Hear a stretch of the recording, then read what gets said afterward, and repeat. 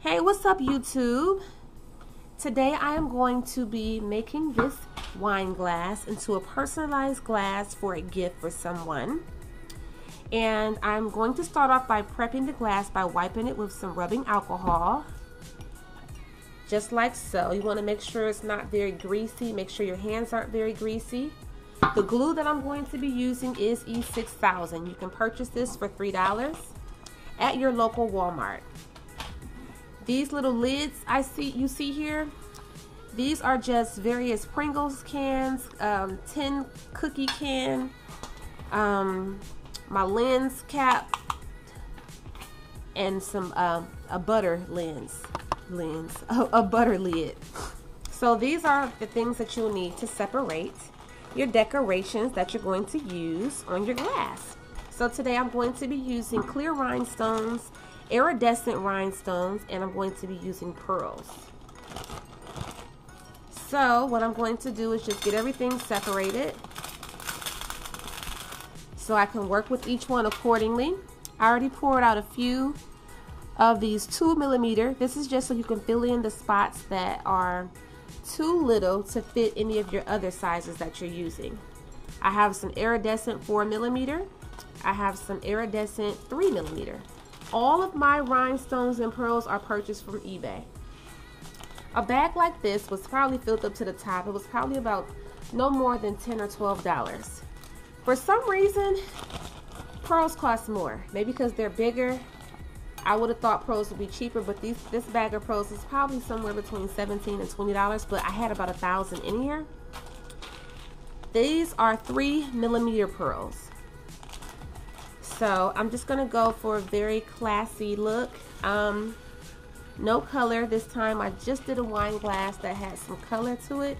You can watch the video for that as well. Okay, so we're gonna go ahead and get started. So what you want to do is make sure you have something to pick up your stones with.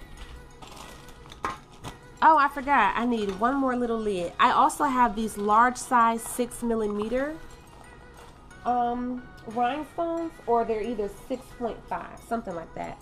These are also Similac lids that I've had for about 4.5 years, because my daughter is 5 now, so that just gives you an idea of how long you could keep your little craft things to hold your stones. There's also, of course, some little craft lids that you can buy, but why buy them if you could just use something around the house? That's just my take on that. Alright, so I'm going to use all of these on this glass. So no one will ever know this glass was just $1. You know, once I get through with this, it's going to be gorgeous. So you just take your time, you just add a little bit of glue onto your glass, just like so. And once you add the glue, you want to dab into it just a little bit, just to add a little bit of tack. This already has some like putty stuff inside of it. I don't know if you can see that, but sometimes it just gets a little dried out. So I'm just going to start by picking up a stone, gently placing it on top of the glass, just like that. And I don't do this in any type of order. I just don't. I just pick them up. I pick them up and I just stick them and go. And it's just like a multi type of design. I know there's some people who can do gradient and just do some extremely wonderful, beautiful things. I'm not at that level yet. I haven't really had the interest to like do photos or logos with the rhinestones. So to me, I just keep it pretty simple. I'm always willing and wanting to learn more though. So as you can see, I'm just quickly, you don't have to move quickly, because if you're just getting into this, you want to make sure you lay everything straight and firm. You want it to look neat, and you also want to have like an idea of how you want this to look, so the look can come together as you're placing your stones. See, so you just want to go ahead and get it started. Then you'll just keep going around in a circle. That's how I do it. Or, you know, you could do it differently. You could just do section by section. I've never done it that way, but that's also a different way. You don't have to do things exactly the way I'm doing them. Do what works for you best, because you may have a method or something that's easier or better for you. And I always say in each video, make sure you have plenty of air blowing with your fan when you're using the E6000. It's very toxic, and you don't want to just be breathing this in for a long period of time. It can take you about 2 or 3 hours to complete this. The better you get, it won't be so long. And that time also depends if you are using very teeny tiny rhinestones or if you're using a bigger size.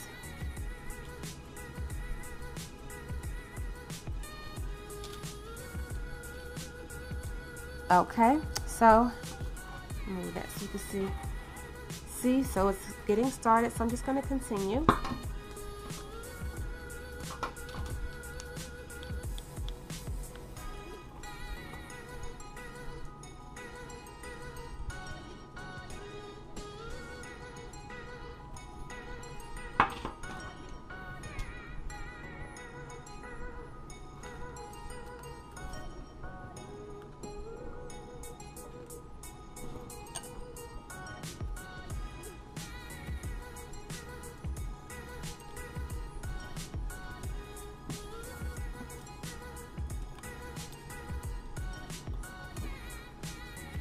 And just keep going. Okay, so it's coming together really nicely, and I'm trying to hurry up and get finished with this, but I'm just showing you how I'm just putting a little bit of glue in this little area, and I'm switching, moving quickly between lid to lid, randomly, just choosing. When it act like it don't want to stick, you just remember what I said, tap off some glue on it. There you go. Pick it right up, press it, make sure it's in there firm.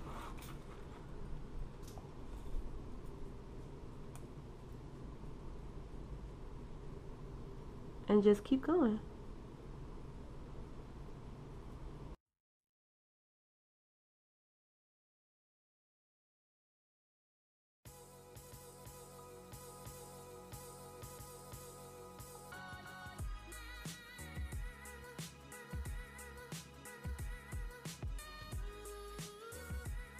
Okay, so I'm moving along. As you can see, I've gotten up the stem, so I just have a little more ways to go here.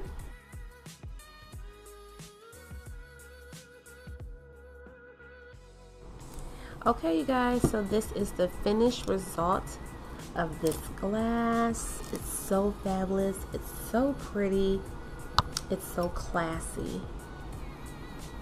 See how you could turn something that was just $1 to look like something that cost about $50?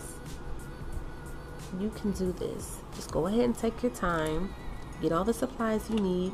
You can do this too. Trust me, you can do it. Just have some patience and know how you want it to look in your mind. So the final step to customize this glass and to really top off the look, to really top this look off, I have already cut out my letters on my silhouette cameo. This is my cursive J. Ooh, it's really long. Okay, so this is my cursive letter J,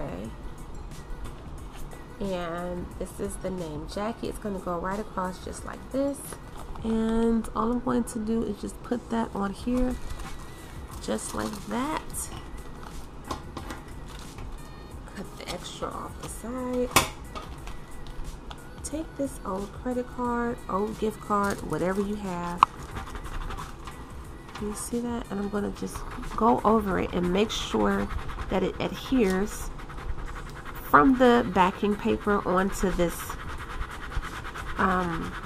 transfer tape. I like to do the front of it and the back of it as well. I'm going to do the same thing for the letter J. I I'll cut a fresh piece for the J. Cut them off just exactly what you need. Don't go too overboard with it. Okay. And I bought this, had this for years now. I got that from eBay. It was only about 10 bucks. And it's so much of it. I had it more than 2 years, I'll say.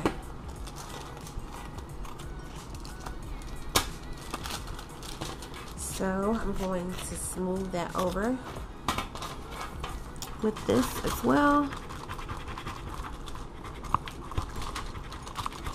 to make sure it sticks to my transfer tape, so that way I can transfer it very good onto the glass.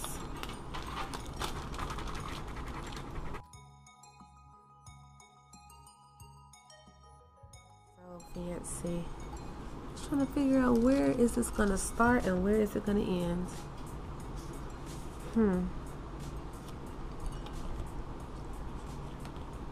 Or does it go like this? Yeah, it goes like this. And if you want to know the name of the font, it's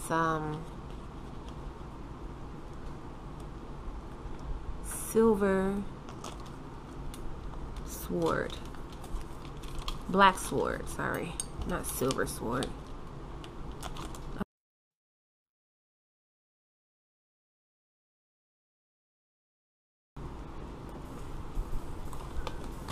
Okay. So that's that. Okay. That's how my cursive J looks. Black Sword font. Now we're going to add jacket. Jacket.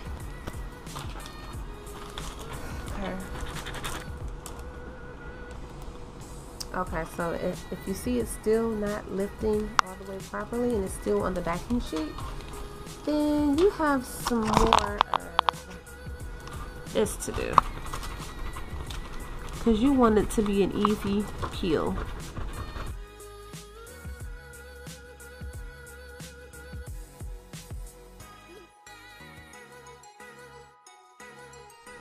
Right across, just like that.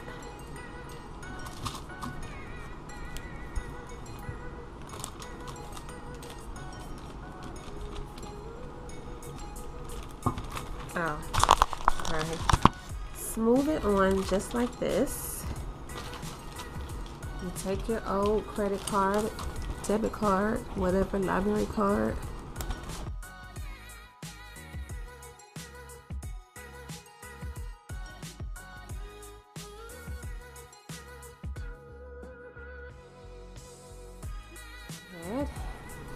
And you put it off just like bam.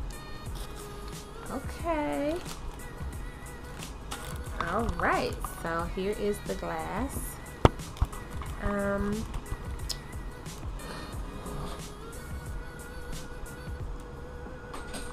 I think it looks absolutely incredible.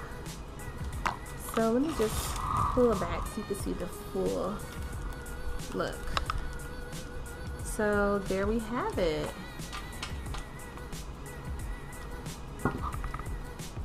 Jackie, spelled with 2 E's. Shout out to you Jackies with 2 E's. And look at all this gorgeousness here. Look at this. Are you serious? What? Love this. But this is just the icing on the cake. When you get to this part, you're like, bam, bam, bam, bam, bam. All right.